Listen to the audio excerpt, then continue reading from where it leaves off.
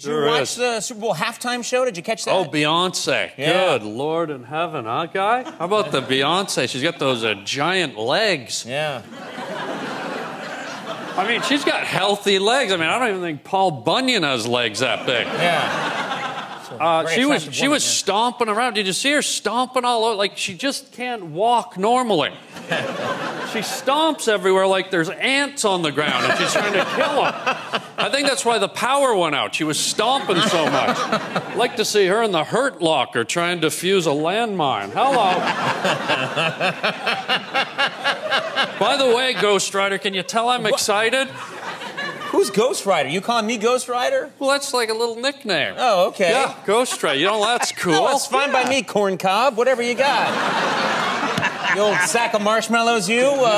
Can you tell I'm all jacked up? I just got great news. I just got cast in Alien 9. Oh, really?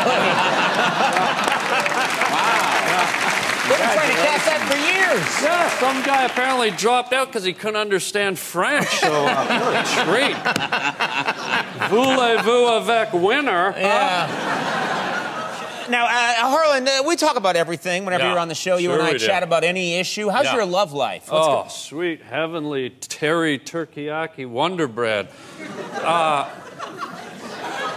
Women, I'm finding, are very sensitive. You're married, huh? Yeah, they're sensitive sometimes. You're married, Andy? I am. Women are very sensitive, and there's one point in particular where you gotta watch what you say, and it's just before the lovemaking happens, okay?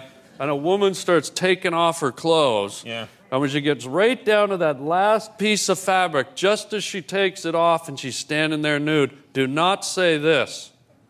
Oh, hell no.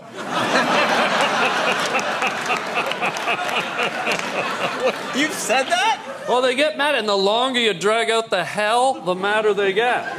Like I did one the other night, was like, oh, hell no. You can't do that. It's terrible. Yeah, but I'm going to be in Alien 9, so who cares? I'm going to get chicks left, right, and center. You're a pretty cocky guy, and you do a lot of looking around to the side. That's what a cocky guy does. Yeah, well, you know, that's what you do when you're half sea turtle. You know,